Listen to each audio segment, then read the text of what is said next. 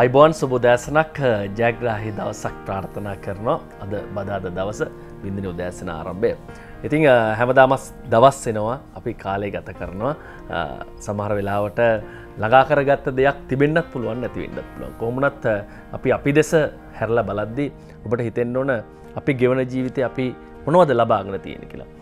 චීනයේ හොඳම ධනවතා කියලා තියෙන අපූර්ව කතාවක්. යම් කිසි කෙනෙක් ජීවන කාලය ගෙවද්දී අවුරුදු 20 දක්වා කාලයේදී හොඳට ඉගෙන ගන්න ඕන කියලා තියෙනවා. අවුරුදු 20ත් 30ත් අතර කාලේ හොඳ නායකයෙක් යටතේ වැඩ කරලා අත්දැකීම් ලබා ගන්න ඕන කියලා කියනවා. අවුරුදු 30ත් 40ත් අතර කාල සීමාවේ අපි අපේම කියලා පුංචි ව්‍යාපාරයක් පටන් ගන්න ඕන කියලා කියනවා. අවුරුදු 40ත් 50ත් අතර වයස් සීමාවේ අපි උපයාගත්ත දේ හැකිතාක් යම් අයට උදව් කරන්න යොදා ගන්න ඕන කියලා කියනවා. අවුරුදු 50ත් 60ත් අතර කාල සීමාවේ විශ්‍රාම සුවයෙන් අපි උපයාගත්ත දෙයින් තමන්ගේ ජීවිකාව ගෙවන්න ඕන කියලා තියෙනවා. ඉතින් මේ කතන්දරය ඇත්ත. මොකද අපි අපේ ජීවිතයට යම් කිසි ව්‍යාපාරයක් පුංචියෙන් හෝ ළඟා කරගත්තොත් ආරම්භ කරොත් ඒක දීර්ඝකාලීන ප්‍රතිලාභ ලබා කරගන්න පුළුවන්. ඒ නිසාම තමයි වින්දින උදෑසනත් ඔබට ඔබේ නිවහනේ යහපත් පරිසරයක් ඇති කරන්න ඔබට මානසික සුවය ගෙන දෙන්න විවිධ කාරණා බදාද අපි කතා බහ කරන්නේ. අද වාස්තු විද්‍යාව පිළිබඳ කතා බහ කරන්න ප්‍රවීණ ජ්‍යොතිර්වේදී ජාත්‍යන්තර ජ්‍යොතිෂ උපදේශක වාස්තු විද්‍යා උපදේශක නිශාන්ත පෙරේරා මහත්මයා ඉන්නවා. අයබෝන්. අයබෝන් සගා. නිශාන්ත මහත්මයා දැන් ඇත්තම ඕනම කෙනෙක්ගේ මනස නිරවුල් තියේදී තමයි ඒ කෙනාට යම් වැඩක් නිසියාකාරව කරගැනීමේ හැකියාව තියෙන්නේ. විවිධ ප්‍රශ්න තියෙනවා. ඒ නිසා අපි මේ ප්‍රශ්න නිරාකරණය කර ගැනීම පිළිබඳව කතා බහ කරනවා. ඒකම මතක් කරන්න 2.445 දුරකථන විවෘත කරනවා කියලා. නිසාත් මත දැන් නිවහනක ජීවත් වෙන කෙනෙක්ගේ මානසික ආතතිය, මානසික පීඩනය මොකක් කර තියෙනවා නම් දවසක් ආරම්භ කරද්දී ඒ කෙනාට වැඩ කටයුතු කරගන්න බෑ. මෙහිම ඇතිවෙන තත්ත්වයන් වාස්තු විද්‍යානුකූලවම ප්‍රශ්නයක් නිසා තියෙනවා කියලා අපිට කියන්න පුළුවන්. සුබ උදෑසනක් සගා. සුබ උදෑසනක් සෑම දිනාටම දැන් ඔබතුමා අහුව ප්‍රශ්නට ඒකේ පැති දෙකක් තිබෙනවා. එකක් තමයි සමහර විට සෞඛ්‍ය තත්ත්වයන් මත ඇති කරන්න පුළුවන් තමන්ගේ රැකියාවේ තියෙන ආතතිය. එහෙම නැත්නම් නිවසේ ඉන්න අනිකුත් සමාජිකයින් නිසා බලපවත්වන්නා වූ ආතතීන් තත්ත්වයන් එකක්. වාස්තු විද්‍යානුකූලව ගත්තොත් එහෙම අපි හැමදාම කතා කරන දෙයක් තමයි මධ්‍ය ලක්ෂයේ ධන නිලය එහෙම නැත්නම් ගෙදර බ්‍රහ්මපාදයේ කියන එක. මෙන්න මේ බ්‍රහ්මපාදයේ අවහිරතා පවතින සෑම ස්ථානයකම සෑම ගෙදරකම ඒ ගෙදර උදවියගේ මානසික තත්ත්වයන් වලට තදබල අවහිරතාවයන් ගෙන දෙනවා. ඒ වගේම තමයි බොහෝ විට සමහරලාට දැන් පුංචිම ගෙදරක ඉඳද්දි තිබෙනා වූ සතුට සැනසුම සහජීවනයේ ඒ අය තරමක දියුණු වෙද්දී යම් නිවසක් ගොඩනගා ගැනීමත් සමගම ඒ දේවල් පහව යන්න පුළුවන්. බොහෝ විට අර තමන්ගේ තිබෙනා වූ ආත්ම අභිමානය එහෙම නැත්නම් අනිත් අය කෙරෙහි තියෙනා වූ තරඟකාරීත්වය මේ සෑම දෙයක්ම නිසා වෙන සමහරවිට ලොකු ලෝන් එකක් දාලා තමන් නිවස ඉදි කරා වෙන්න පුළුවන්. එවැනි තත්ත්වයන් තුළ තිබෙනා වූ ආර්ථික මේ තියෙනා වූ පීඩනය මතත් වෙන තත්ත්වයන් වෙන්න පුළුවන්. කෙසේ වුවත් වාස්තු විද්‍යානුකූලව මධ්‍ය ලක්ෂයේ යම් දුර්වලතාවයන් තිබේ නම් එසේ නැතිනම් අපේ මේ දොරටු වල පිහිටීම් වල නොගැලපීම් තිබේ නම් අනිවාර්යයෙන්ම තදබල මානසික පීඩා ඇති කරනවා. ආවේගශීලීත්වය, පසුගාමී මානසිකත්වය, සෑම දෙයක්ම එපා වීම, කලකිරීම, පසුතැවීම වලට ලක්වීමේ ඉඩකඩ අන්නේ නිවසියන්ට ඇති කිරීමේ ඉඩකඩ වැඩි. ඉතින් ඒ හින්දා අපි සෑම විටකම බලාගත යුතුයි අපේ නිවසේ තිබෙනා වූ මධ්‍ය ලක්ෂය එහෙම නැත්නම් ධන නිලය ඉතාමත් පැහැදිලි, ඉතාමත් නිර්වුල් ස්ථානයක තබා ගැනීම. මොකද බොහෝ විට සමහර උදවිය පෑගෙන තැනකට මේ මධ්‍ය ලක්ෂය තියන්න එපා කියලා යම් අය ප්‍රකාශ කරන අවස්ථා තියෙනවා. එවැනි තැන්වලදී මේ මධ්‍ය ලක්ෂයේ බොහෝ විට බිත්ති යටට එහෙම නැත්නම් උළුවස්සකට හසු වීමේ ඉඩකඩ වැඩි.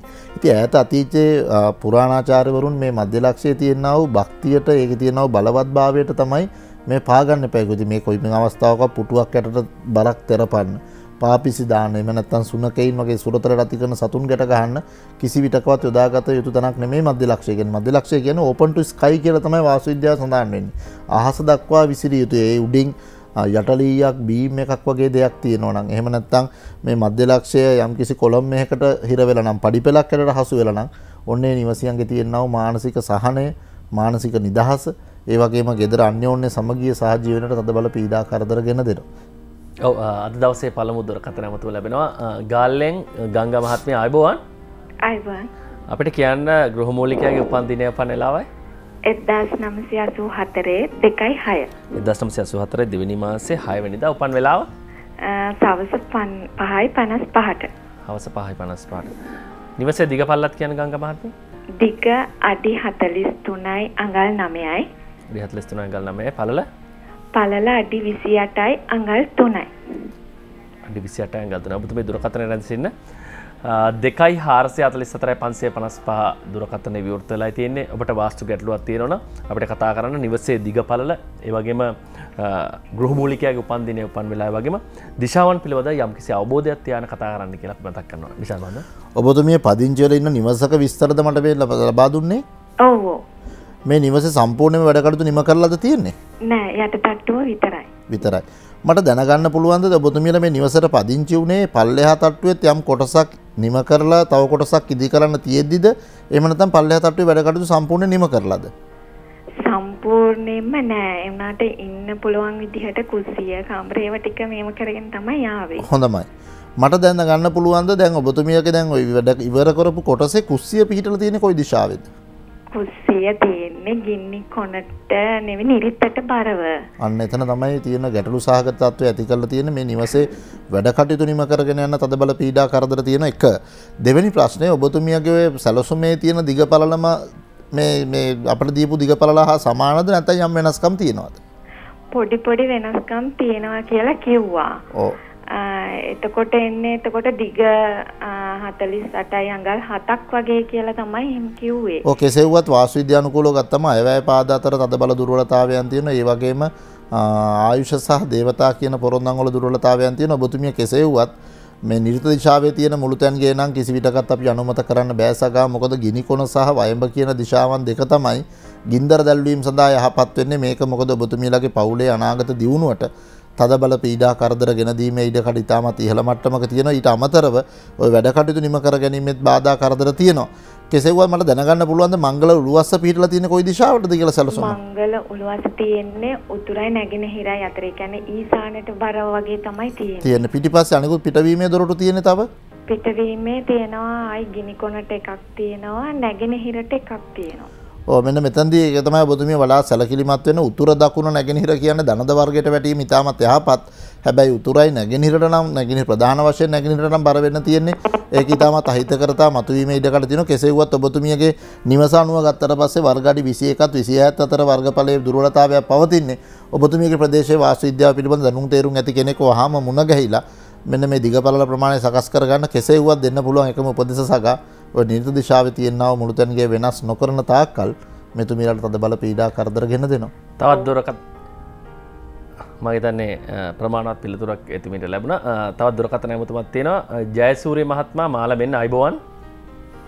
අයබෝවන් සිරුවන් සරණයි. ජයසූරිය මහත්මිය කියන්නේ මේ ගෘහමූලිකයාගේ උපන්දිනය උපන් වෙලාවයි. මහත්මයා නැති කෙනෙක් 1953 8 මාසේ 11 වෙනිදා 8 මාසේ 11 8:31ට මහත්මයා මාතර තමයි ඉපදිලා තියෙන්නේ. හරි. ඔබතුමී කියන නිවසේ දිගපළල? නිවසේ දිගපළල ගෙදර දිග අඩි 45යි මේ අංග 45 මාරයි. පළල අඩි 34යි අඟල් 1යි. හරි. පැහැදිලි. දුරකථන රැඳෙන්න ඔබතුමිය ශාන්ත මහත්මයා පරීක්ෂා කිරීම කරනවා. 2.444.555 නැවසර මතක් කරනවා. 2.444.555 දුරකථනයෙන් අපිට කතා කරන්න ඕනෑම වාස්තු ගැටලුව විසඳීමට ශාන්ත මහත්මයා සූදානම් ඉන්නේ. ඔබතුමිය මේ ලබා දුන්නේ මේ නිවසේ දැනට පදිංචි වෙලා ඉන්නවද මේ නිවසේ ඔබතුමියලා? ඔව් මහත්මයා පදිංචි වෙලා ඉන්න නිවසක්. ඔව් මට දැනගන්න පුළුවන්ද මීට වසර 5-6කට වගේ පෙර තිබිච්ච ප්‍රමාණයමද දැන් තියෙන්නේ? එහෙම නැත්නම් යම් වෙනස්කම් වලට භාජනය වෙලා තියෙනවද මේ නිවස? මහත්මයා මේ කලින් ගෙදර වැරදි නිසා කියන්න අපි අහගෙන. මහත්තයා ගෙදර වැරදි නිසා වාස්තු විද්‍යාඥ කෙනෙක් ගෙනල්ලා නිවස වෙනස් කරා. දොර කොටවල් වෙනස් කරා. මේ පළාතේ ඉන්න කෙනෙක් ගෙනල්ලා පොඩ්ඩක් බලලා එහෙම වෙනස්කම් කරා මහත්තයා. ඔව් මට දැනගන්න පුළුවන්ද ඔබතුමියගේ නිවසේ ප්‍රවේශයේ තියෙන කොයි දිශාවෙන්ද කියලා? මංගල දොරටුව පිටලා තියෙන්නේ? මංගල දොරටුව නැගෙනහිර පැත්තට තියෙන්නේ. ඊසාන පැත්තටම බර වෙන්න නෙවෙයි මහත්තයා තිබුණේ. හොඳයි. ඊසාන පැත්තට බර වෙන්න නෙවෙයි තිබුණේ. ගිනිකොන පැත්තට බර වෙන්න තිබුණේ. ඒක නැගෙනහිර දිශාවට සකස් කරගත්තා. දැන් නැගෙනහිර මේ එතනින් වැඩි කරලා මහත්තයා දැන්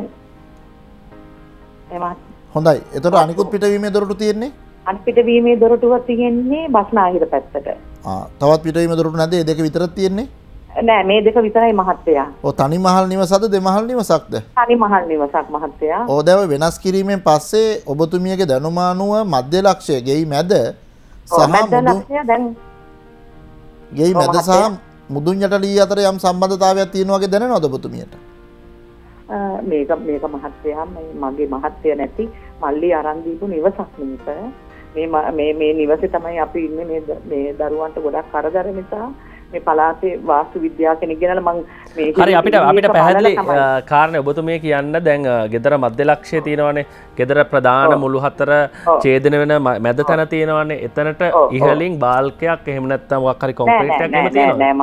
නෑ මහත්තයෝ කොහොම වුණත් ඔබතුමිය විශේෂයෙන්ම මෙන්න මේ ස්ථානයේ දිහා දකිද්දී මොකද විසඳුම් ලබා ගත්තට තාම අපිට දෙන දත්තයන් එක්ක හරියට විසඳුම් ආවද කියලා ගැටලුවක් තියෙනවා සගා. කෙසේ වුවත් දුවා දරුවන් කී දෙනෙක් ඉන්නවද ඔබතුමියට? පුතාලා දෙන්නෙක් විතරයි මහත්තයා.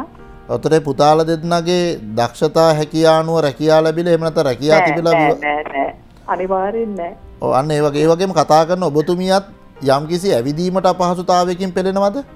අනිවාර්යෙන්ම.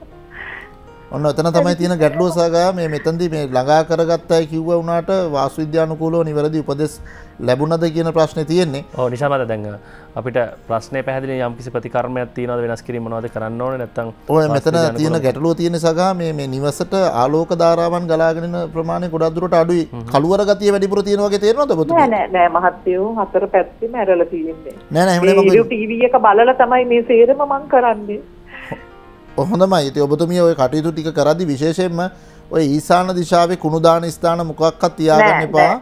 ඔබතුමියට හැකියාවක් ඊසාන මිරිත මහත්තයා පිරිසිදුව තියෙන තැන ඊසානේ තිබිච්ච ගබඩ ගෙයක් වගේ තිබිලා ඒක කඩලා හදපු තැන නිරිතේ මොනවත් නැහැ මහත්තයෝ. දැන් ගොඩාක් මේ මහත්තයා නැති කෙනෙක් මම මට පිහිට වෙන්න මහත්තයා මම හුඟා ධර්මයට ලැබි කාන්තාවක්.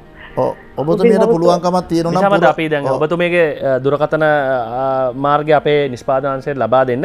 වර්ෂාරණ පස්සේ ඔබතුමියට සවිස්තරාත්මක නිශාන්ත මහත්මයා කතා බහ කරන්න අපි සූදානම් කරලා දෙනවා අවස්ථාව. මොකද ගැටලුව පැහැදිලි. මොකද ඔබේ නිවස ඔබට තියෙන ගැටලුව නිවැරදි කරලා අපේ යහපත් නිවසක් ළඟා කර ගැනීම අපි ඒ දේ කරන්න සූදානම් වෙන්නේ නිශාන්ත. එහෙමයි. මොකද මේ දරුවෝන්ගේ වුණත් ගෙදර 3 දෙනෙක් නම් ඉන්නේ.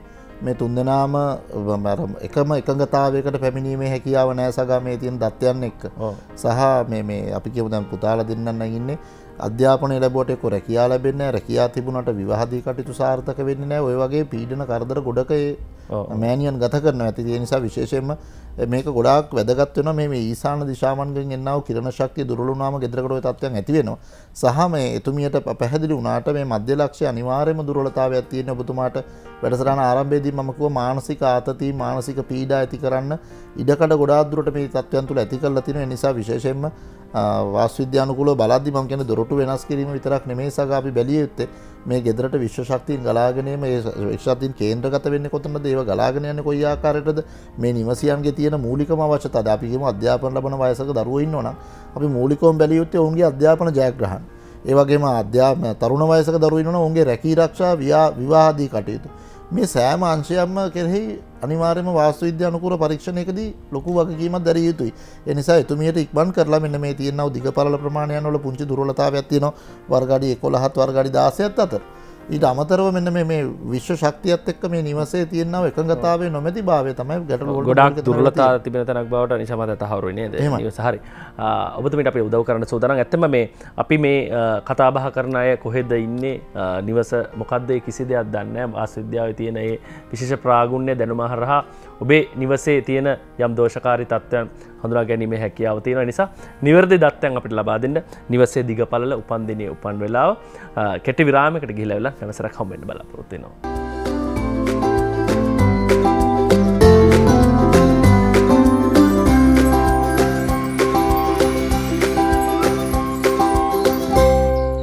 විරාමයෙන් අනතුරු නැවසරක් ඔබ රැඳී සිටින්නේ හිරු ටීවී වින්දනීය උදෑසන වාස්තු විද්‍යාව වැඩසටහනත් එක්ක අපි කතා බහ කර හිටියේ ඔබේ නිවසට යම් වාස්තු ගැටලුවක් ඇති වෙද්දී මොන වගේ දේවල්ද කරන්න ඕන ඒ සඳහා පිළියම් කෙසේද කියන කාරණාව. නිශාන්ත මහත්මයා දැන් මේ සමහර බොහෝ දෙනෙක් දැන් මූල්‍ය පැත්ත හිතද්දී දැන් මොකක් හරි ප්‍රතිකර්මයක් කරන්න ඕනේ වාස්තු විද්‍යානුකූලව ගෙදරට වෙනසක් කරන්න ඕන. දැන් මූල්‍ය පැත්ත හිතද්දී හිතනවා මේ වැඩේ කරන්න ඕනේ අපිට පිරිවෙයක් දරන්න සිද්ධ වෙනවා ඔය තියෙන විදිහට තිබුද කියලා. දැන් ඒක තමයි මූලික කාරණා. මොකද වාස්තු විද්‍යාව ඇත්ත කිව්වොත් අපි වාස්තු විද්‍යාවට සමහර අය බය වෙලා හිටපු කාල සීමාවක් තිබ්බ දැන්. සමහර වෙලාවට දැන් දරුවෝ ඉගෙන ගන්න නැහැ කියලා දෙමව්පියෝ කියනවා. දැන් අධ්‍යාපනය කියන දේ විෂය නිර්දේශයට අනුව තමන් හරියට පාඩම් කරොත් ඒක මනසේ ධාරණය වෙනවනේ. ඒ පිළිතුරු ලියද්දි නිසියාකාර ලියුවොත් ජයග්‍රහණය ලබා ගන්න පුළුවන්. ඒක සාමාන්‍ය දේ. දැන් වාස්තු විද්‍යානුකූලව කියනවා නිවැරදි ස්ථානගත කිරීමක තමන්ගේ පාඩම් කිරීමේ කාමරේ නැත්තම් ගැටලු ඇති වෙනවා. විභාගයේ සමත් වෙන්න අවදානම තියෙන්න පුළුවන් නැතිවෙන්නත් පුළුවන් කියලා. ඔබතුමා මොකද කියන්නේ? ඔසක දැන් ඔතනදී ඔබතුමා කතා කරේ ගොඩක් විද්‍යාත්මක ඇසින් සහ තර්කයට බදු වෙන ස්ථානයක. නමුත් මෙතනදී අපි කතා කරන්නේ ගොඩාක් දුරට මේ අපිට නොපෙනෙන්නා වූ මේ විශ්වය ඇතුළින් තියෙන දේ. දැන් සමහරලාට එකම ලෙඩකට වෛද්‍යවරු කීප දෙනෙක්ගෙන් ප්‍රතිකාර ගන්න සිද්ධ වෙන්නේ මොකෝ අපිට? මොකද මේ විද්‍යාව දියුණු අතර ඒ අතර අපි කියමුකෝ මමත් සගත් එහෙම නැත්නම් අපි තව දෙන්නෙකුත් එක්ක එකම ලෙඩක් හැදිලා අපි තුන් දෙනා අපි හතර දෙනාටම අපි එක වෛද්‍යවරයෙක් ගාවට ගියාම වෛද්‍යවරයා එකම ප්‍රතිකාර අපිට දෙනවා. ඒතර එතෙන්දී සගා එක්කෙනෙක් සුවපත් වෙන්න, තව කෙනෙකුට අසාධ්‍ය වෙන්න, තව කෙනෙකුට ඒ රෝගෙ නිතරම තියෙන සහ තව කෙනෙක් මිය යන්න. මොකක්ද එහෙනම් මේ විශ්ව ධර්මතාවය කියලා දෙයක් මේ අපි අතර තියෙනවා. ඒතර මේ දුවදරුවන්ගේ අධ්‍යාපන කටයුතු ගැන අපි කතා කරොත් අපි මේ ඊශාන දිශාව ගැන අපි නිතරම කතා වෙන්නේ මොකද මේ විශ්ව ශක්තියින් ගලාගෙන යන දිශාව. සමහර තැන්වල දැකලා නැද්ද සගා මේ දුවදරුවෝ ගොඩාක් දක්ෂයි. දැන් අපි පුංචිම විභාගය ගත්තොත් ශිෂ්‍යත්ව විභාගයට. විභාගයට යන්න ප්‍රථම ඒ දරුවගේ තියෙන දක්ෂතාවය පුදුමාකාරයි.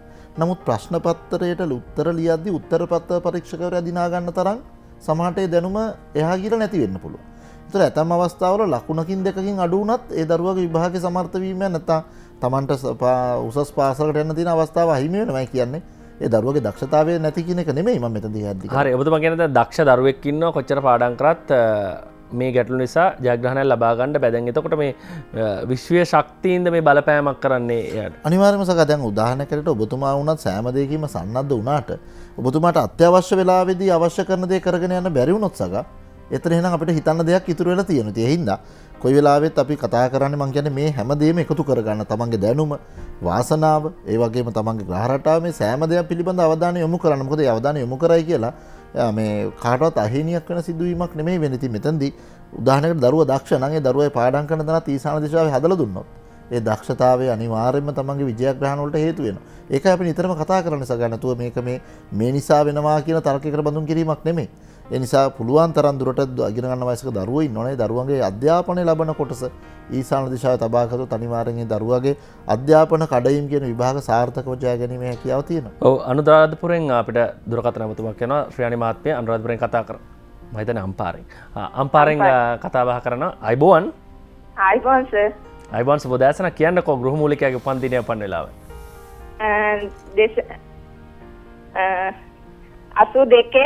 82 නොවැම්බර් 15 උපන් වෙලාව රාත්‍රී 12:05. රාත්‍රී 12:05. නිවසේ දිග පල්ලත් කියන ශ්‍රේණි මහත්මිය? දිග 38.9යි. 38යි ගල් 9යි. පළල? පළල 23යි ධන 3යි. දශම 3යි කියන්නේ අඟල් 3යිද 23යි? ඔව් සර්. හරි.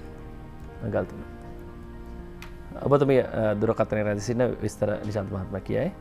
අවස්ථාව තියෙනවා අපිට දුරකථනයෙන් සම්බන්ධ වෙන්න පුළුවන් 2.444යි 555. ඔබතුමිය නිවසේ වැඩ කටයුතු නිම කරලාද තියෙන්නේ? සර් භාගයක් අඩ කරලා ඉවර කරලා තියෙන තව කුස්සියයි කැම කාමරේ හදාගෙන නැහැ සර්. හදාගන්න. ඒතකොට දැනට කුස්සිය හැටියට පාවිච්චි කරන්නේ කොයි දිශාවේද?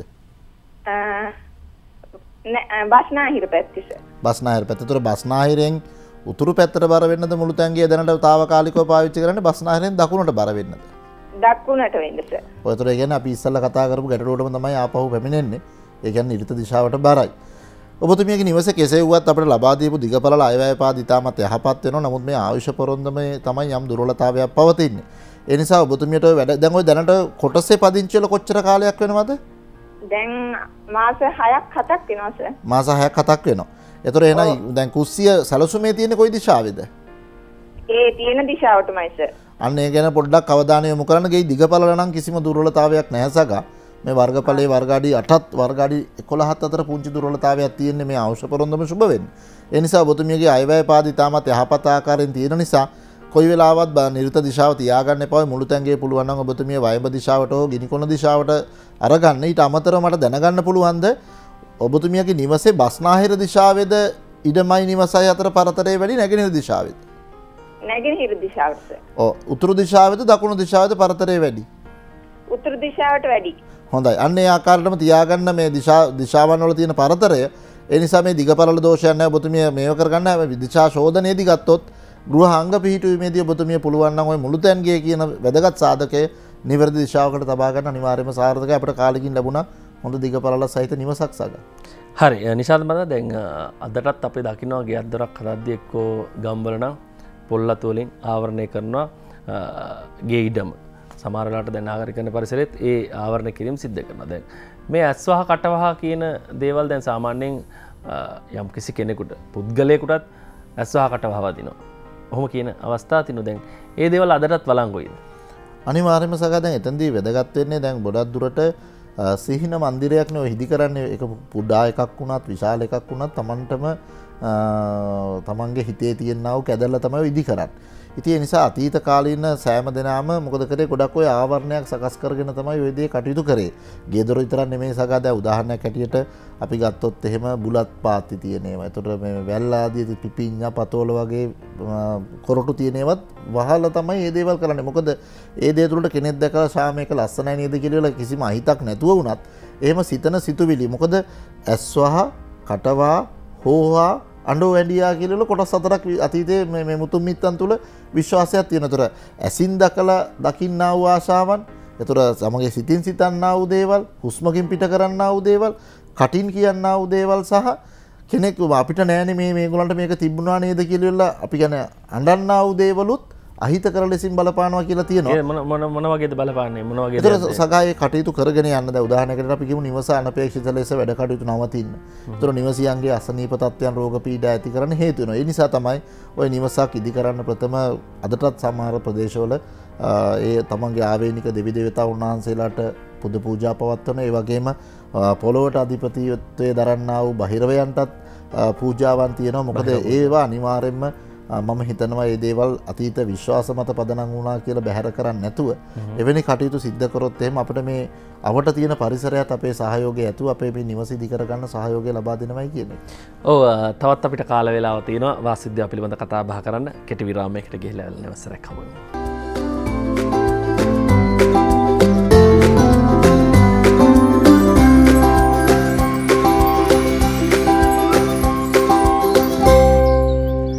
විරාමයෙන් අනතුරු නැවසරක් වින්දින උදෑසනත් එක්ක ඔබ රැඳිසින්නේ. අපි වාස්තු විද්‍යාව පිළිබඳ කතා බහ කර හිටියේ.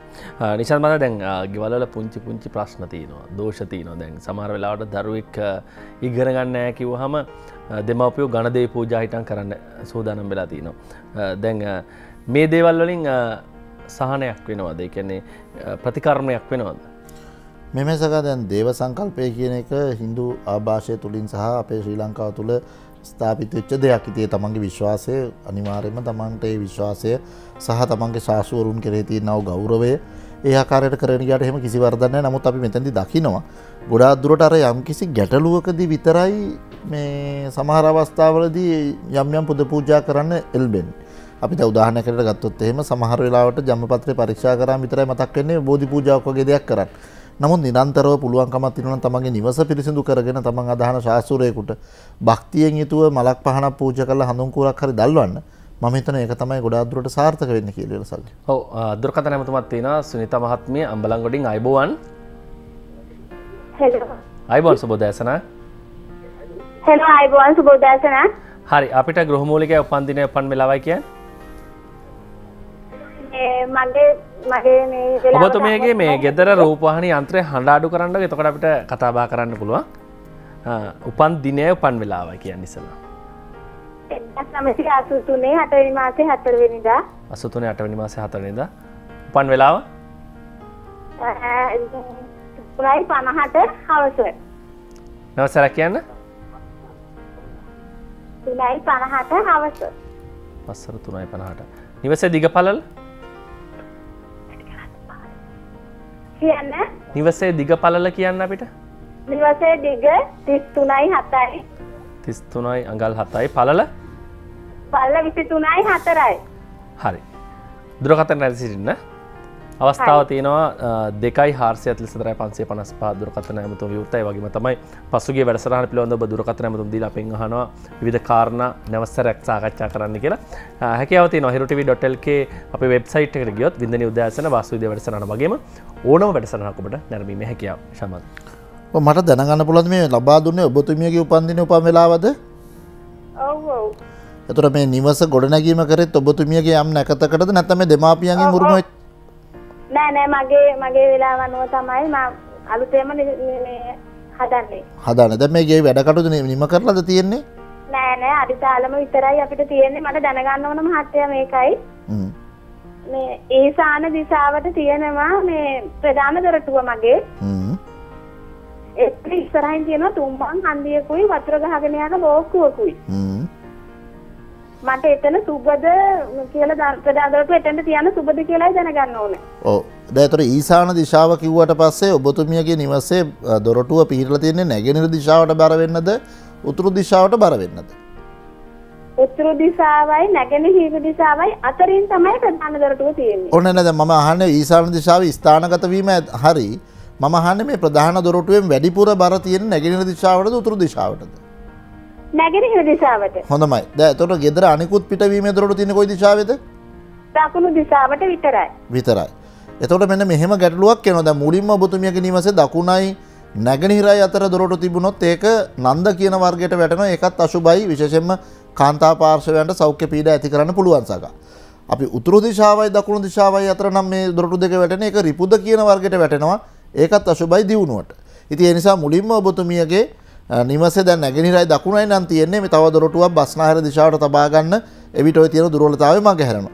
ඊළඟ කරුණ වෙන්නේ දැන් ඔබතුමිය අහන මේ වෙද දෝෂයක් පිළිබඳව තමයි සගහන්නේ. ඒතර මෙතන ප්‍රධාන දොරටුව කෙරෙන් තුම්මන් හන්දියක් තිබෙනවා නම් මන්සල දෝෂ කියලා තමයි මේ වෙද දෝෂයක් හැටියට හඳුන්වන්නේ. ඉතින් ඒක අශුභකාරී තත්වයන් තමයි ගෙන දෙන්නේ. ඒ නිසා ඔබතුමියට නැගෙනහිර දිශාවේ තව ඉඩකඩ තියෙන නිසා ඊශාන දිශාවට වෙන නිවැරදි පාදයක් බලලා වාස්තු විද්‍යාඥයෙකුගේ උපදෙස් පතලා නිවැරදි ස්ථානයක නැගෙනහිර දිශාවට මේ දොරටුව තබා ගත්තට කමක් නැහැ එක. සහ දෙවෙනි එක මට දැනගන්න පුළුවන්ද යම් සැලසුමකට අනුව දීදි කරන්න මේ අඩිතාලම දැම්මේ ඔබතුමිය? එහෙම නැත්නම් සැලසුමට පරිබාහිර වෙනස් වුණාද? නෑ සැලසුමකට අනුව දැම්මේ මහත්තයෝ මේ ඊසා නැගෙනහිර දිශාවට නම් දමන්න බැහැ ප්‍රධාන දොරටුව. ඔය තියෙන විශේෂ දිශාවට පුළුවන් දාන්න. ඒක තමයි උතුරු දිශාවට ගන්නවා නම් ඒක උතුරයි දකුණයි නැගෙනහිර උතුරයි දකුණයි බටහිර කියන අංශ දෙකකින් ඒකට ප්‍රධාන දොරටු තියාගෙන අනිකුත් පොරොන්දන් සියල්ලම හොසුබයි. අයවැය පාද අතර තමයි යම් දුර්වලතාවයක් තියෙන්නේ. ඒ නිසා ඔබතුමියට මං හිතන්නේ වර්ග අඩි 11ත් වර්ග අඩි 13ත් අතර පුංචිම දුර්වලතාවයක් තියෙන්නේ. මං හිතන්නේ නිවසේ වැඩ කටයුතු නිම කරන්න ඉස්සෙල්ලා වාස්තු විද්‍යාඥයෙකු උපදෙස් පතා ළඟා කරගත්තොත් ඉතාමත් යහපත් වෙනවා. මට දැනගන්න පුළුවන්ද ඔබතුමිය විවාහ ප්‍රාප්ත වෙලාද ඉන්නේ කොහොමද? විවාහ වෙලා මට දැන් දරුවෝ 3 දෙනෙක් ඉන්නවා. අන්න ඒ නිසා යුග ජීවිතේට තමයි මෙන්න මෙවැනි අයවැය පාද අතර යම්කිසි අවහිරතා මතු කරන්න පුළුවන් වෙන්නේ. ඒ නිසා ඉක්මන් කරලා එවැනි තත්ත්වයන් සකස් කරගත්තොත් හොඳයි. තාම පදිංචි වෙලා නැති නිසා.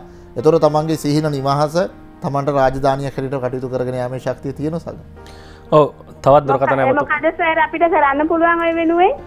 මුලින්ම දේ තමයි ඔබතුමිය උතුරු දිශාවට මන්සල දෝෂේ මගහැරෙන විදිහට මංගල දොරටු උතුරු දිශාවට තබා ගන්නේ. උතුරු දිශාවට තබා ගන්නදී උතුරයි දකුණයි විතර දොරටු පිටවුවොත් ඒක අසුබයි. ඒක රිපුද කියන වර්ගයට වැටෙන්නේ. ඒ නිසා ඔබතුමියට බස්නාහිර දිශාවට හෝ නැගෙනහිර දිශාවට තවත් උළු හස්සක් ඇතුළු පිටවීමේ දොරටු 3ක් තබා ගන්න. ඒතර ඒ පිටවීමේ දොරටු වල තියෙන දුර්වලතාවය මගහැරෙනවා. ඊට අමතරව මේ අයවැය පාද අතර තියෙන දුර්වලතාවයට ඔබතුමියගේ ප්‍රදේශයේ වාස්තු විද්‍යාඥයෙකු උපදෙස් පතල මේ වර්ගඵලයේ මදක් වෙනස් කර ගැනීම කළ යුතු වෙනවා. එවිට ඔබතුමියගේ නිවසේ වැඩ කටයුතු ඉක්මනින් නිම කරගෙන යන්න පුළුවන් වෙනවා. ඔව් තවත් දුරකථන ඇමතුමක් තියෙනවා. විනීත මහත්මිය ඉන්නවා අපිත් එක්ක නාවලින් ආයිබෝන් ඔබතුමියට. ආයිබෝන්. කියන්නකෝ ගෘහ මූලිකයේ උපන්දිනය පන් වෙලාව. 49 7 වෙනි මාසේ 9 වෙනිදා උදේ 5:39ට. දසන 5:39.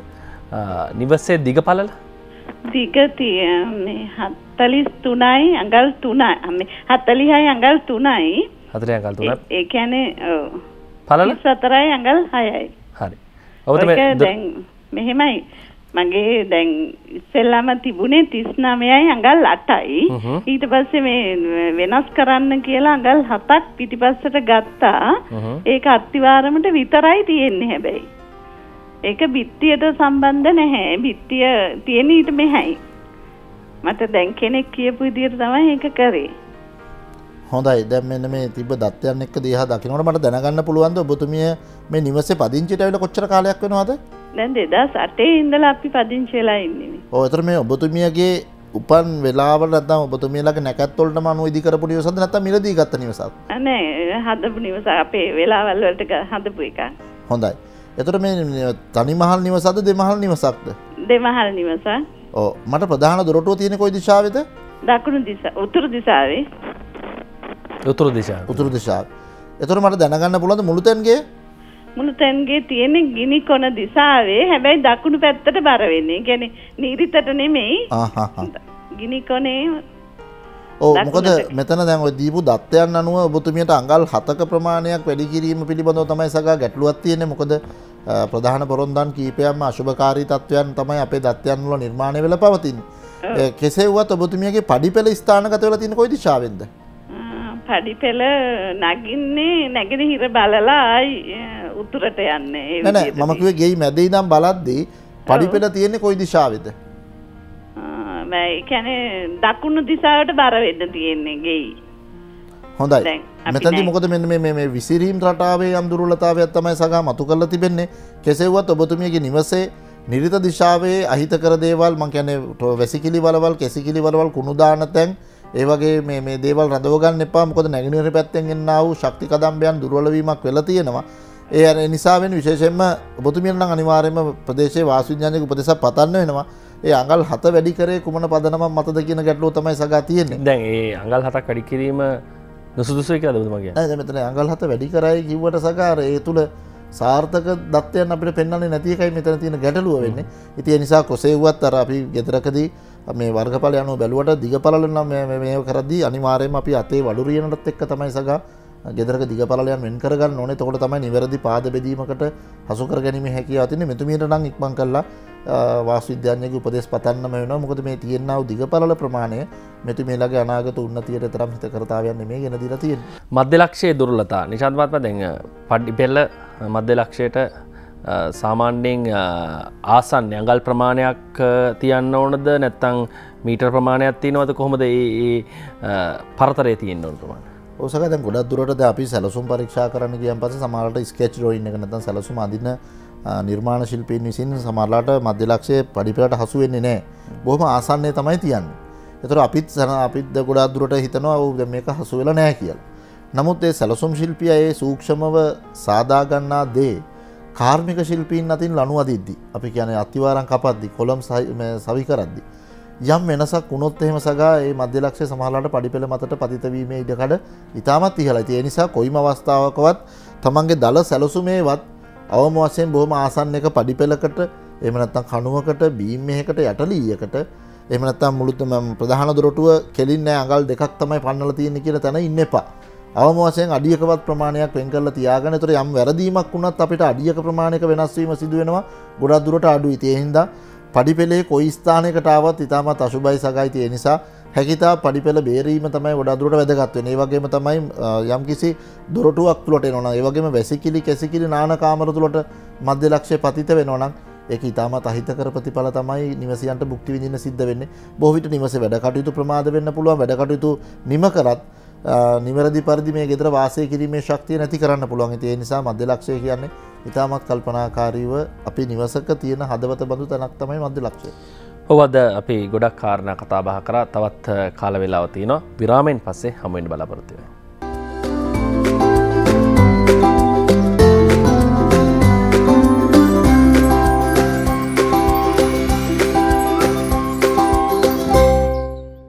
වින්දනය උදෑසන 2:444 දුරකථන මාර්ගය විවෘතයි. ඔබට වාස්තු ගැටලු නිරාකරණය කරන්න ඉශානි මහත්මිය ඉන්නවා මාකදුරෙන්. ආයුබෝවන්.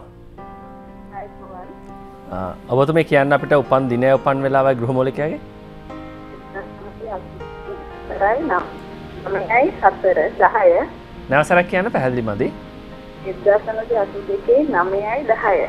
82 මාසේ 10. උපන් වෙලාව?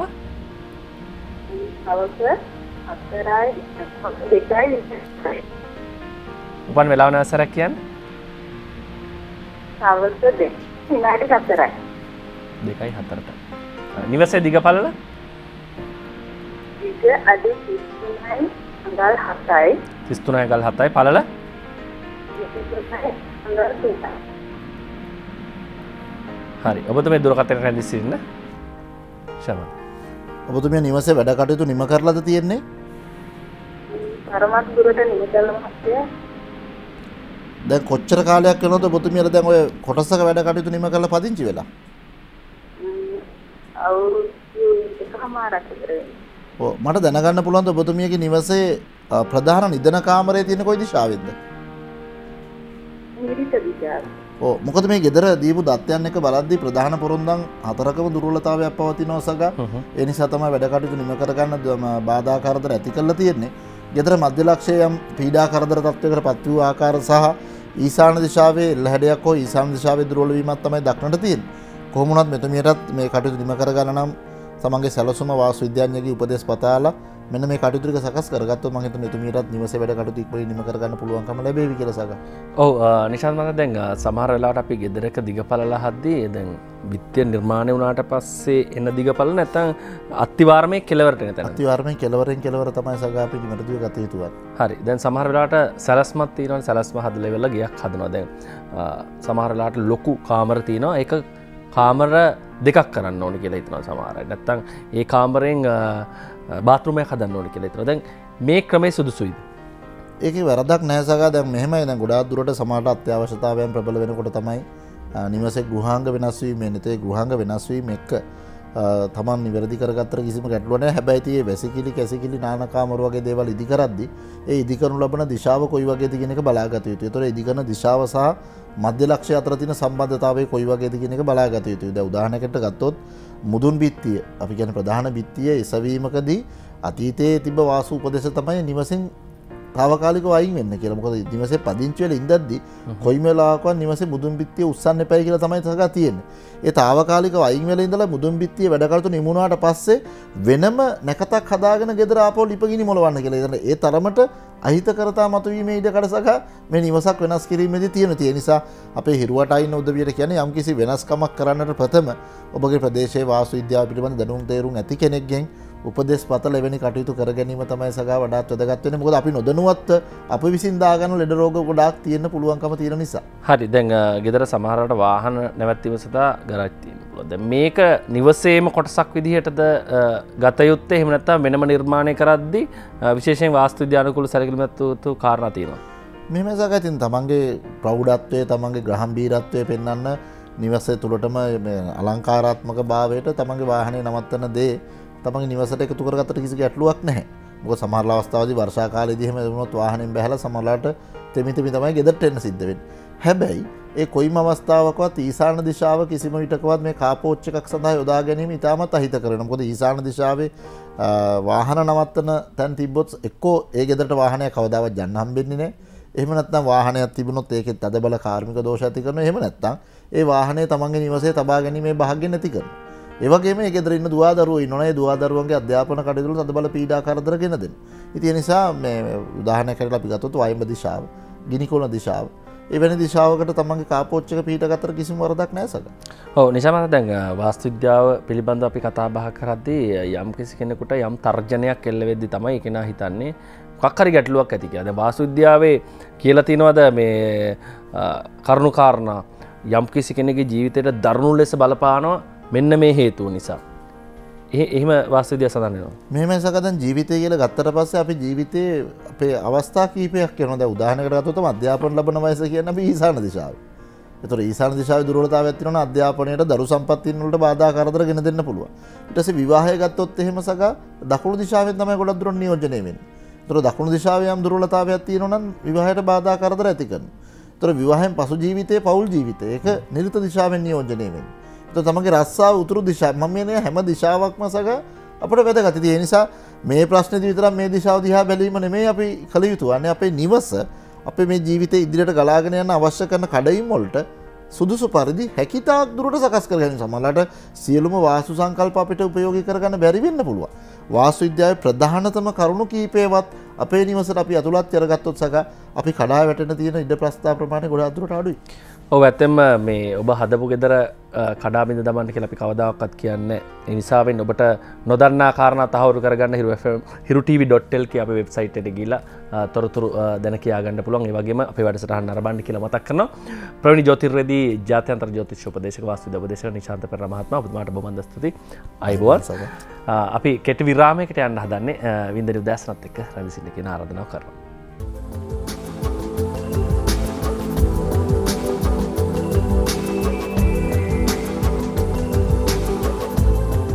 සුබදෑසනක් අපේ ස්වරූපී විශේෂාංගයෙන් ඔබ හමු වෙන්නේ. ස්වරූපී කියන්නේ ඔබ ලස්සන කරන විශේෂාංගයක්. ඉතින් ලස්සන ගැන කතා කරද්දී රූපලාවන්‍ය ගැන කතා කරද්දී හැමදාම තියෙන ප්‍රශ්න ගැටලු. විශේෂයෙන්ම ප්‍රශ්න කියන්නේ මේ සමේ ප්‍රශ්න තමයි හැම විටම තියෙන. දැන් මේ දවස්වල ටිකක් වියලි කාලගුණයත් එක්ක සමේ වියලි ස්වභාවය ටිකක් වැඩි වෙලා තියෙනවා. ඉතින් ඒ නිසා ඒ ප්‍රශ්නෙට විසඳුමකුත් අරගෙන තමයි අද දවසේ අපේ ස්වරූපී විශේෂාංගයෙන් ඔබව හමු වෙන්නේ. මොකක්ද විසඳුම? අපි කතා බහ කරන්න හදන්නේ මොන වගේ කාරණාවක් ගැනද කියලා අපි බලමු. අපිත් එක්ක ඉන්නවා ප්‍රවීණ රූපලාවන්‍ය ශිල්පිනී සෙල්වා මහත්මිය. සුබෝදෑසනක් ඔබට. සුබෝදෑසනක් තානියා. අපි මොකක්ද මේ ප්‍රශ්නෙට දැන් වියලි ස්වභාවයට උත්තරයක් අරගෙන තමයි අපි අද දවසේ ඇවිල්ලා තියෙන්නේ. මොකක්ද මේ උත්තරේ කියලා අපි චුට්ටක් කියමු මුලින්ම. ඔව් ඇත්තටම මේ දවස්වල විශේෂයෙන්ම කතා වෙනම දේ තමයි වියලි අධික රස්නය හැම තෙතමනේ අඩු වෙන එක. ඉතින් ඒකට හොඳම විසඳුම මගේ අතේ තියෙනවා එන්නෙන්නෝ. අපි කියමු එන්නෙන්නෝ කියන්නේ මොකක්ද? වියලි ස්වභාවයට විසඳුමක් වෙනවා නම් මේකේ මොනවද අඩංගු වෙලා තියෙන වියලි ස්වභාවය සමේ තියෙන වියලි ගතිය නැති කරන්න වියලි ස්වභාවය අඩු කරලා තෙතමනේ සහිත සමක් ලබා දෙන්න එන්නෙන්නෝ වල අඩංගු වෙලා තියෙන සංඝටක මොනවද කියලාත් අපි කතා බහ කරමු. ඔව් ටානියා එන්නෙන්නෝ කියන්නේ ඇත්තටම ටානියා මේ දවස්වල හැම ගෙදරකම හැම කෙනාගේම අතේ හෑන්ඩ් බෑග් එකේ තියෙන්න ඕනෙම දේ. මේකේ අනිවාර්යයෙන්ම අපේ සමට හිත කරම ජොජෝබා ඔයිල් ස්වභාවික විටමින් E සාරය සහ ජොජෝබා ඔයිල් කියන දෙකම අන්තර්ගතයි. ඉතින් මේ දෙක මේ දවස්වල අපිට අපේ සම වියලීම, තෙතමනේ නැතිවීම, සමේ තියෙන ස්කින් බ්ලෙමිෂස් ඒ හැම දෙයකටම සත්කාරයක් විදිහට පාවිච්චි කරන්න පුළුවන් එකම ලංකාවේ එකම සහ පළමු ලංකාවේ එකම සහ පළමු උත්තරේ මේක එන්නෙන්නෝ කියන්නේ. දැන් මේක රාත්‍රී පෝෂණ සත්කාරයක් විදිහටද හඳුන්වා දීලා තියෙන. එතන එහෙමනම් අපි කොයි වගේ වෙලාවටද කොහොමද භාවිතා කරන්න ඕනි කියලාත් අපි චුට්ටක් පැහැදිලි කරමු. අනිවාර්යයෙන්ම එන්නෙන්නෝ කියන්නේ ටානියා රාත්‍රී පෝෂණ සත්කාරය. මොකද අපිට රැට තමයි ටානියා අපේ හැමේ තියෙන පෝෂණය අපිට ලබා දෙන්න ඕනේ. අපේ හැමේ තියෙන තෙතමනය නැති වෙලා දවල් කාලයේ වියලි අධික වියලි හිරු රැස් වලට මේ පිච්චිලා හැමේ තියෙන තෙතමනේ නැති වෙලා අපි රැට තමයි අපේ හැම නියුට්‍රල් වෙන්නේ. ඒ වෙලාවට තමයි අපි පෝෂණය ලබා දෙන්න ඕනේ. ඉතින් මේකෙන් කරන්නේ ඇත්තටම ඒ නැති වෙච්ච තෙතමනය සමේ තියෙන ඉලාස්ටිටි එක එතකොට අධික හිරු රැස් වලින් වෙන හානිය ඉරිතැලීම් සීරීම් කැපීම් මේ හැම දෙයකටම හොඳම විසඳුමක් විදිහට තමයි එන්නෙන්නෝ අපි රාත්‍රී පෝෂණ සත්කාරයක් විදිහට ටානියා ලබා දෙන්නේ. මොකද රාත්‍රියේදී අපේ සමට මේ පෝෂණයක් අවශ්‍යමයි. අනිවාර්යෙන් පෝෂණයක් අවශ්‍යමයි. ගොඩක් දෙනා හිතනවා මේ ක්‍රීම් පාවිච්චි කරන එක හොඳද නැද්ද කියලා. නමුත් අනිවාර්යෙන් ක්‍රීම් එකකට වඩා මේක ඔයිල් එකක්. නරිෂින් නයිට් ඔයිල්. ඇත්තටම මේකට කියන්නේ නරිෂින් නයිට් ඔයිල්. NNO කියන්නේ නරිෂින් නයිට් ඔයිල්. එතකොට මේකෙන් දෙන එකම දේ තමයි නරිෂ්මන්ට් එක. හැමත තියෙන තෙතමනය. සමේ ෆ්‍රෙෂ් ලුක් එක. ඉතින් මේක රාත්‍රී පෝෂණ සත්කාරයක් විදිහට තමයි ටානියා අපි පාවිච්චි කරන්නේ. හොඳයි. දැන් සමේ ප්‍රශ්න තියෙනවා නම් වියලි ස්වභාවයක් තියෙනවා නම් ඔබේ සමෙත් ඔබටත් පුළුවන්කම තියෙනවා එන්නෙන්නෝ භාවිතා කරන්න වැඩි විස්තර දැන කියා ගන්න ඔබට පුළුවන්කමක් තියෙනවා. මෙන්න මේ කියන දුරකථන අංක වලට කතා කරලා 077 34 100යි 71 075යි 90යි 11යි 970 0114යි 366යි 576 කියන දුරකථන අංක වලට කතා කරලා ඔබට වැඩි විස්තර දැන කියා ගන්නට පුළුවන්කමක් තියෙනවා. දැන් අපි මේ හැමේ ප්‍රශ්න ගැන කතා කරද්දී පාසලන් ළමයින්ටත් නේද දැන් මේ දවස්වල ඉතින් කොයි වෙලාවෙත් ළමයි සාමාන්‍ය සෙල්ලම් කරනවා ක්‍රීඩාවට ගොඩක් කැමති. ඉතින් පිහිනුම් කරන ළමයි ඉන්නවා. දැන් මේ අයගෙත් මම හිතන්නේ සමේ ගොඩාක් ප්‍රශ්න ගැටලු ඇති වෙනවා.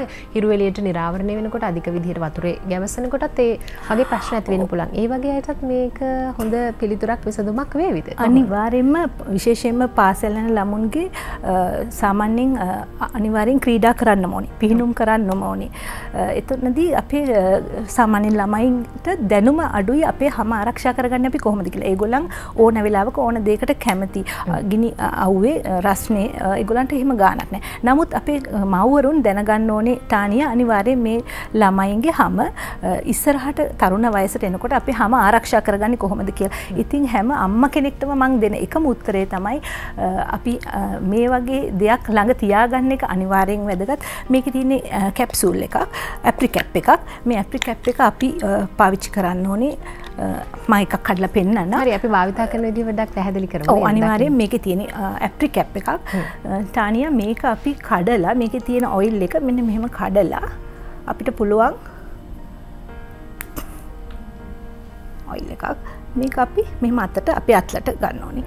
ඊට පස්සේ මෙහෙම අත් දෙකෙන් හොඳට පිරිමැදලා අපිට මේක පුළුවන් පාවිච්චි කරන්න මූණට හැමට අපේ මූණ මට දැන් මූණේ මේක ඇප්ලයි කරන්න බෑ ටානියා මොකද මගේ මූණේ මේකප් එකක් දාලා තියෙන හින්දා අපි හිමීට අත් දෙක පිරිමැදලා මූණ බෙල්ල අත් දෙක මේ හැම අපේ වියලි හැම තියෙන හැම තැනකම අපි හොඳට රාත්‍රී කාලේදී ඇප්ලයි කරලා උදේට බලනකොට හොඳ ෆ්‍රෙෂ් ලුක් එකක් හොඳ නරිෂ් ලුක් එකක් අපිට ලබා ගන්න පුළුවන් අපේ දවසේ තියෙන වෙහෙස හැම දෙයක්ම නැති වෙලා හොඳ ෆ්‍රෙෂ් ලුක් එකක් අපේ සමට ලබා දෙනවා විශේෂයෙන්ම අපේ මව්වරුන් දැනගන්න ඕනේ අපේ තරුණ ළමයි ළමයි දවසේම වෙහෙස වෙලා සෙල්ලම් කරලා දාඩිය දාලා පිහිනුම් වලදී ඔය කෙමිකල්ස් වලට සමහර වෙලාවට විශේෂයෙන්ම ඕසෝන් එකේ තියෙන ප්‍රශ්න නිසා ගොඩක් වෙලාවට අපේ හැමට දැන් මේ දවස්වල හරීම අපිට හැමතිස්සෙම අපේ බියුටිෂියන්ස් ලාගෙන් අහන දෙයක් තමයි මොනවද අපි කරන්න ඕනේ කියලා.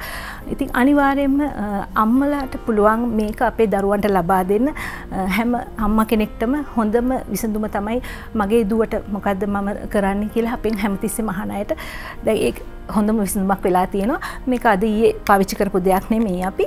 ඉතින් ගොඩක් දෙනා දන්නවා එන්නෙන්නෝ කියන්නේ මොකක්ද, කොයි විදිහටද ඒක පාවිච්චි කරන්න කියලා. හැමදා විශේෂයෙන්ම දැන් මේ කාලේ තමයි එන්නෙන්නෝ වලට හොඳම කාලය. මම හිතන්නේ ටානියා මොකද වියලි කාලය හොඳටම අවුරස්නේ වැඩි වෙලා කෙලින්ම UV rays අපේ ස්කින් එකට පතිත වෙනවා. අපේ හැම කෙලින්ම හානියටපත් වෙනවා. විෂ බීජ වලින් මේ ඩ්‍රයි වෙලා යනවා. විෂ බීජ වැඩි වෙලා තියෙනවා. එතකොට blemishes ඇති වෙනවා, pigmentations ඇති වෙනවා. ඉතින් මේ හැම දෙයකටම එකම විසඳුම මේ සත්කාරය වෙන වියදම් කරලා ලොකු facial treatments salons වලට ගිහිලා කරන්න අවශ්‍ය නැහැ. මේක ළඟ තියාගත්තොත් අපිට රාත්‍රී කාලේ මේ පොඩි එක කැප්සූල් එකක් අත් දෙකේ පිරිමැදලා මූණ බෙල්ල සහ විශේෂයෙන්ම අතපය උනත් අපිට අනිවාර්යයෙන්ම අතපය ඩ්‍රයි වෙන වෙලාවල් වලදී අපිට පාවිච්චි කරන්න පුළුවන්. ඉතින් අපේ තරුණ ළමයින්ගේ හැම ආරක්ෂා කරලා දෙනවා. හැමදාටම ඒ කියන්නේ තරුණ පෙනුම රැක ගන්න, තරුණ භාවය රැක ගන්න අද කාලේ හරි අමාරුයි. විශේෂයෙන්ම අවුව සැර වැඩි නිසා අධික රස්නේ නිසා දාඩිය දානවා, වියලෙනවා, තෙතමනේ නැති වෙලා යනවා. ඉතින් මේක ඇති හොඳටම ඇති අපේ රටේ වගේ අයට ගොඩක් විශේෂයෙන්ම මේ අපේ රටට හොඳම විසඳුම තමයි එන්නේනෝ හරිම ලේසි පාවිච්චි කරන්න ඕන කෙනෙක්ට ළඟ තියාගන්න ලේසි හෑන්ඩ් බෑග් එකේ තියාගන්න පුළුවන් රැට ඇඳ උඩ තියාගන්න පුළුවන් එක කැප්සූල් එකක් කඩලා මූණේ ආලේප කරලා කාල සීමාවක් අපිට භාවිතා කරන්න වෙයිද දිනපතාම දැන් ඔක මම හිතන්නේ සති දෙකක් විතරනේ තියෙන්නේ අනිවාර්යයෙන් සති දෙකක් යනකොට අනිවාර්යයෙන්ම හොඳ ප්‍රතිඵල ගෙන දෙනවා ටානියා ඒක ඉතින් පාවිච්චි කරලා බලන්න ඕනේ විශේෂයෙන්ම ගෑනු ළමයින්ට ගොඩක්ම කාන්තාවන්ට අද කාලේ ওই ප්‍රශ්නේ තියෙනවා මූණ වේලෙනවා ඉතින් ඉක්මනින් කරගන්නේ කොහොමද කියලා අපින් හැමදාම අහනවා කොච්චර කාලයක් යයිද කියලා අහනවා ඉතින් මේක තමයි එකම විසඳුම මොකද ඉතාම කෙටි කාලයකින් ඉතාම ඉක්මනින් අපේ නැති වී ගිය තෙතමනේ ඉලාස්ටිටි එක හැමේ එතකොට ෆ්‍රෙෂ් ලුක් එක අපිට ෆේෂියල් එකක් කරා වගේ ලබා ගන්න පුළුවන් එකම විසඳුම තමයි මම දන්න තරමේ එකම විසඳුම මගේ අවුරුදු 18ක අත්දැකීම එක මම දන්න තරමේ එකම විසඳුම තමයි හරි ලේසිම විසඳුම තමයි එන්නේනෝ ටයිම් හොඳයි වැඩි විස්තර දැන කියා ගන්න පුළුවන් කමක් තියෙනවා ඔබට මෙන්න මේ කියන දුරකථන අංක වලට කතා කරලා 077 34 100යි 71 075යි 90යි 11යි 970 0114යි 366 576 කියන දුරකථන අංක වලට කතා කරලා ඔබට වැඩි විස්තර දැන කියා ගන්නට පුළුවන් කමක් තියෙනවා. දැන් මේ තරුණ භාවයේ නැති වෙලා යන තරුණ භාවයේ නැවත ළඟා කරගන්න ඔබට අපිට පුළුවන් කමක් තියෙනවා කියලා කියන විශේෂණ අපි කතා කරේ පාසල් යන වයසේ දරුවන් සහ මේ තරුණ උදවිය ගැන. දැන් ඒ විතරක් නෙමෙයි දැන් අවුරුදු 45ට වැඩි කියන්නේ කොහොමත් ස්වභාවිකවම ටිකක් වියපත් භාවයට ලං වෙලා. දැන් මේ වගේ අයට කොහොමද මේ එන්නෝ භාවිතය තුලින් ඒ තියෙන තරුණ භාවයට විය කියලා යන කාල සීමාවේදී නැවත තමන්ට කැමැත්තෙන් ආස කරන තරුණ භාවය ලබා ගන්න ළඟා කරගන්න පුළුවන් කමක් තියෙනවද එන්නෝ භාවිතය හරහා කොහොමද? අනිවාර්යෙන් වෙන ගොඩක් දේවල් කරන්න අවශ්‍ය නැහැ. එන්නෝ තියෙනවා නම් ටානියා අවුරුදු 45ට වැඩි කාන්තාවන්ට පිරිමි කාන්තා කිසිම ભેදයකින් තොරව මේක පාවිච්චි කරන්න පුළුවන්. මේක ළඟ තියෙනවා නම් අපේ නැති වී ගිය ඒ තරුණ බව ස්කින් එකේ තියෙන ඩැමේජස් මේ හැම දෙයක්ම ඉතා ඉක්මනින් සති දෙකක් ඇතුළත අපිට අත්විඳින්න පුළුවන්. ඒක පාවිච්චි කරන්න මම හැම කාන්තාවකටම කියනවා විශේෂයෙන්ම මනමාලියන්ට සමහර මනමාලියන්ට ඉතා ඉක්මනින් මංගල දිනය යෙදෙනවා. එතකොට අපි මොකද කරන්නේ කොහොමද මගේ ස්කින් එක හදාගන්නේ? දැන් මේ කාලේ විශේෂයෙන්ම හරි අමාරුයි. එතකොට වියදම අධික වියදමක් දරන්න වෙනවා. ඒ වගේ අවස්ථාවලදී විශේෂයෙන් කාන්තාවන්ට අවුරුදු 45 පනිනකොට අපේ හැමේ තියෙන තෙතමනේ නැති වෙලා යන කාලේ මොන දේ කරත් සමහර විට අපිට ආයි යථා තත්ත්වයට පත් කරගන්න අමාරුයි තානිය. ඉතින් එන්නේනෝ භාවිතයෙන් හරි ඉක්මනින් කෙටි කාලයකින් ඒ නැති වී ගිය හැමේ දිදුලන බව ෆ්‍රෙෂ් ලුක් එක නරිෂ් ලුක් එක ඉතා ඉක්මනින් සති දෙකක් ඇතුළත ලබා ගන්න පුළුවන්. දැන් අපි වියලි ස්වභාවයක් තියෙන වියලි සමක් තියෙන අය ගැන තමයි වැඩිපුර කතා කරලා. එහෙම හිතද්දි දැන් බලන් ඉන්න කෙනෙක් හිතන්න පුළුවන් මේක වියලි සමට විතරද ගැලපෙන්නේ කියලා. එහෙම නෑ හැම කෙනෙක්ටම අපිට මේක භාවිත කරන්න පුළුවන්කමක් තියෙනවා. අපි ඒකෙන් පැහැදිලි කරමු. අනිවාර්යෙන් මොකද අපේ තෙතමනේ හොඳ ස්කින් එක වුණත් අපි හරියට මේන්ටේන් කරේ නැත්නම් අපේ හැම ආපහු යථාර්ථයට පත් කරගන්න බෑ. මොකද ඒක ආපහු වියලිපාවයට පත් වෙන්න පුළුවන්. මොකද අපි ඒක බලාගත්තේ නැත්නම් අපේ හැමදාම අපි බලා ගන්න ඕනේ. එහෙම කරේ නැත්නම් අපේ හැමේ තියෙන ෆ්‍රෙෂ් ලුක් එක නැති වෙලා යන්න පුළුවන්. ඒ නිසා වියලි හැම විතරක් නෙමෙයි සාමාන්‍ය සමක් තියෙන ඔයිලි ස්කින් එකක් තියෙන කෙනෙක් වුණත් මේක පාවිච්චි කරන්න පුළුවන් ටනිය. මොකද ඔයිලි මේකේ ඔයිල් ගතියක් නැහැ. මේක ඔයිල් එකක් වුණාට මේක පාවිච්චි කරාට පස්සේ මේ මගේ අතේ කිසිම ඔයිල් බවක් නැහැ. මේකේ තියෙන්නේ නරිෂ් ලුක් එකක්. හොඳයි. ඔන්න එහෙනම් හැම ප්‍රශ්න තියෙන ගැටලු තියෙන හැම කෙනෙක්ටම හොඳ විසඳුමක් විදිහට එන්නෙනෝ භාවිතා කරන්න පුළුවන්කමක් තියෙනවා. ලස්සන සුන්දරත්වය ලබා ගන්න ඕන ස්වරූපී විශේෂාංග හරහා අපි ඔබට එන්නෙනෝ ගැන අද දවසේදී මතක් කළා. ඔබට බොහොම ස්තුතියි අපිත් එක්ක සම්බන්ධ වුණාට. ආයිබෝන් කියලා සම්බන්ධ වෙනවා. එහෙනම් අපි වින්දනී උදෑසනින් සමුගෙන යනවා. හෙට දවසේදී ඔබව හමු වෙන බලාපොරොත්තු වෙන හැම දිනාටම සුබ දවසක් ප්‍රාර්ථනා කරනවා. ආයිබෝන්.